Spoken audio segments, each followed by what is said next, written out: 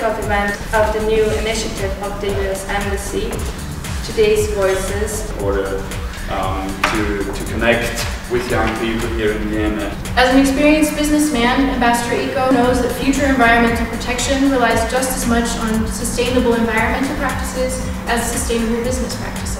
The most important for me was that we should all be on the same page. All the countries, it's not who's the most developed, who's the least developing, and money going from one to the other. But if everyone's on board, then we can talk about mitigating greenhouse gases, and we can have a common carbon tax. And that was the main point for me. Yeah. What the president decided was that, look, I may not have the legislation to put a price on carbon, which would really drive economic behavior.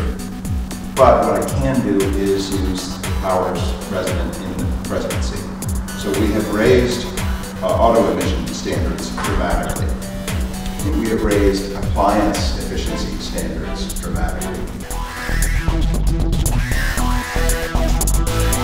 That I think was really central to his discussion or to his remarks here was to try and finance a fund to give different countries the opportunities to finance the transition from more fossil fuels to renewable energy.